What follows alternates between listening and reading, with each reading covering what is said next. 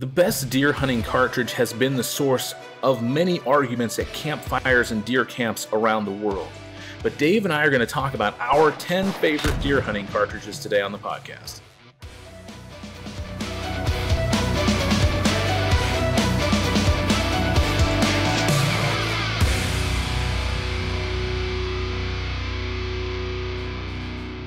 Hello, friends and lovers. This is Dave Trillo, and you're listening to the Ammunition Guide podcast brought to you by none other than ammo.com. Are you sick of paying retail prices for venison? Did you know that there's free venison available inside nearby whitetail deer? That's right. All you need is a rifle and the ability to shoot that deer, and all the venison you need will be yours, not to mention a handsome decoration for your living room wall. Chris, let's talk about deer hunting ammo. Oh, Dave, you're so right. And of course, with ever-increasing inflation in food prices, hunting is looking mighty profitable right now, especially for saving money. And if you want to save money on ammunition, make sure you click that link down in the description or the pinned comment.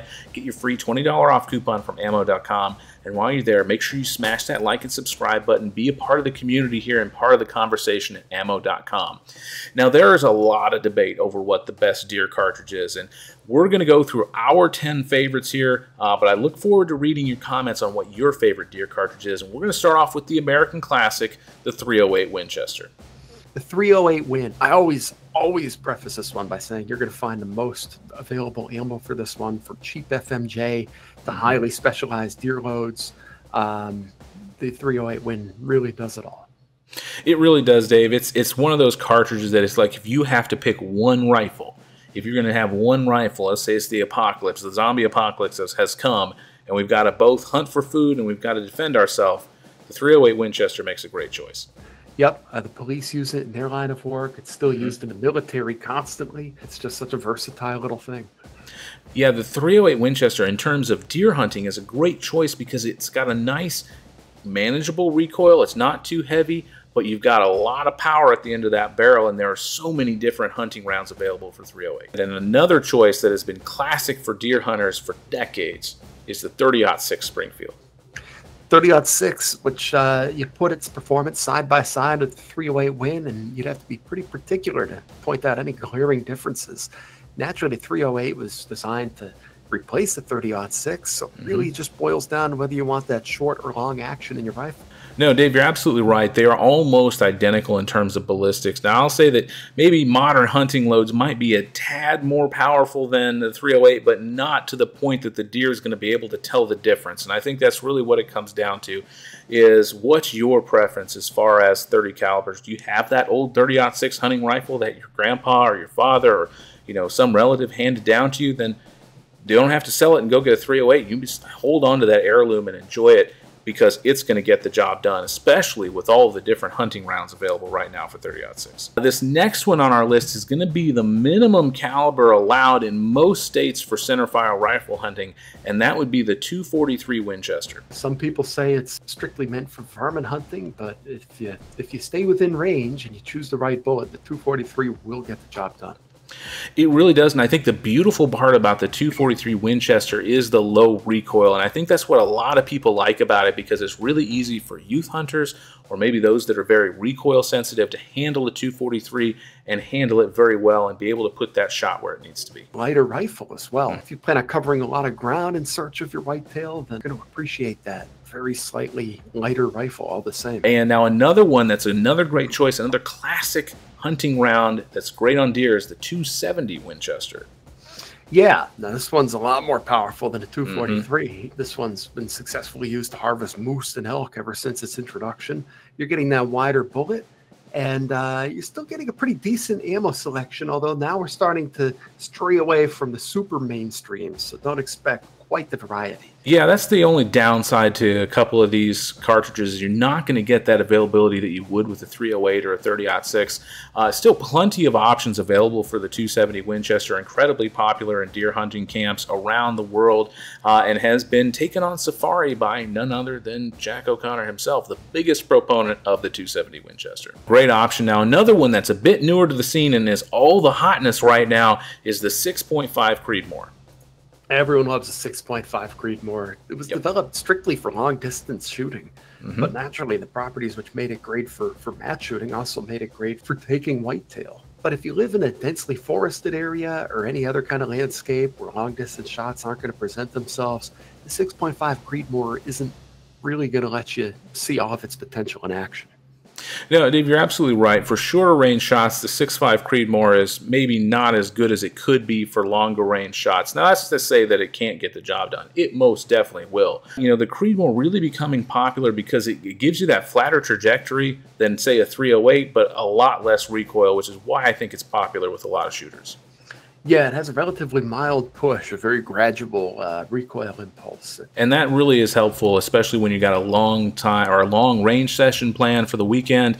It's not too difficult to find ammunition for it. It's becoming very, very popular. Now let's shift gears a little bit here on this one, Dave. Let's talk about hunting with your AR-15, because there are a lot of states and territories out there that will allow you to hunt with the rifle, but they won't allow you to hunt with a 223 Remington or a 5.56 NATO. So you're going to need to step it up a little bit. And the first one on our list for your AR-15 rifle is going to be the 6.5 Grendel. 6.5 Grendel. It was conceived as an improvement over the 5.56. It's got a longer range and more stopping power. It's a really capable deer cartridge and fairly easy to convert an AR-15 to firing it. Yeah, all you need is a new bolt, a new barrel, and a new magazine, and your AR-15 can shoot 6.5 Grendel. The 6.5 Grendel is my personal favorite recommendation because it gives you that longer range while still maintaining that stopping power that you need for whitetail. Now, another one that's becoming a lot more popular for deer hunting but wasn't initially made for it is the 300 Blackout.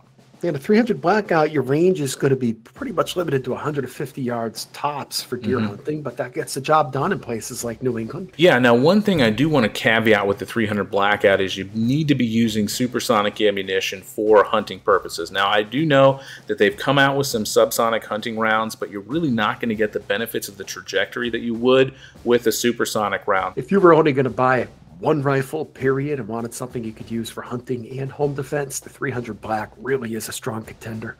It really is, because you've got that options between subsonic and supersonic ammo. All you got to do is pull the mag out and stick a fresh one in.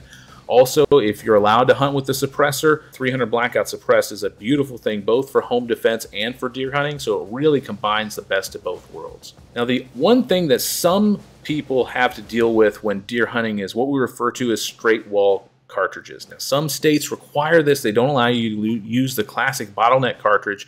And if we're going to talk about deer hunting rounds with a straight wall cartridge in your AR-15, we can't ignore the 450 Bushmaster. This round absolutely slaps. I mean, not just the deer, but your shoulder as well. This is part of a group of rounds known as the thumper rounds, referred to by Lieutenant Colonel Jeff Cooper. May he rest in peace, of course, but he pioneered this concept of being able to convert the AR-15 to shoot something that was over 44 caliber but could take down a deer in one shot. And the 450 Bushmaster is probably the most popular of these on the market today. The 450 Bushmaster, you've got ammunition manufacturers, multiple options who are making this round right now. It's a great choice if you live in those states, or if you just want a thumper round that you can find ammo easy for. You can't go wrong with the 450 Bushmaster. Now let's shift gears a little bit here, Dave. I got a couple of classic deer hunting cartridges I want to talk about. And when we're talking about deer, we cannot forget the 30-30. No, it's the quintessential lever action hunting round. And to be sure, you are limited to a lever action with the 30-30. It's declined a little bit in popularity recently, but it's always going to maintain its status as one of the woods guns, effective to about 200 yards. You know, I think if you want that classic deer hunting experience, like you said, with a lever gun, just has so much nostalgia surrounding it. It seeps through the gun. Yep, steeper bullet drop. Like I said, very, very limited effective range, but most people probably aren't taking their whitetail beyond 200 yards anyway. The 30-30 makes a great choice. It's nice and light, it's easy to handle, and it's easy to carry through the woods, which does make a difference if you've got a long way to go to your tree stand. Now, if we're going to talk lever guns and big cartridges that can thump your shoulder that aren't in an AR-15, we've got to talk about the 4570 Government. Absolutely classic, and this is one of the more powerful ones on our list. Make no mistake about it. That 4570 basically means it was a 45 caliber bullet on top of 70 grains of black powder. Now, if you're a hand loader, please do not load your 4570 with 70 grains of smokeless powder, because that's going to end up in a bad day. The 4570 almost died off a couple decades ago, but there was this big resurgence with it. If I'm not mistaken, Marlin released a couple rifles within the 4570, really got some traction, and the advancements in smokeless powder have really kind of pushed this round to its limits. And man, there are some really powerful 4570 loads out there. There sure are. We do got to point out this is not a good rifle for rookies. Although the 4570 is extremely accurate, it's only accurate once you've learned how to handle its very steep bullet drop.